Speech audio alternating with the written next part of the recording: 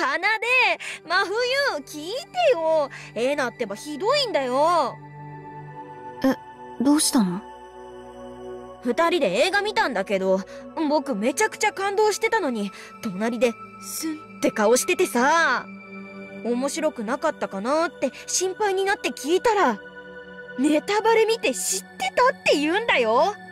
見たくて見たんじゃないし、口コミサイトに評判見に行ったらネタバレ踏んじゃったの。ああ、あるね、そういうこと。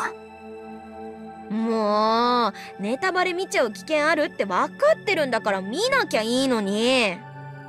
軽く予習していこうと思っただけだってば。学校の予習はめんどくさいとか、その場で理解すればいいってよくナイトコードで言ってるのに。それとこれとは別。お金と時間使うんだから最大限楽しみたいでしょ。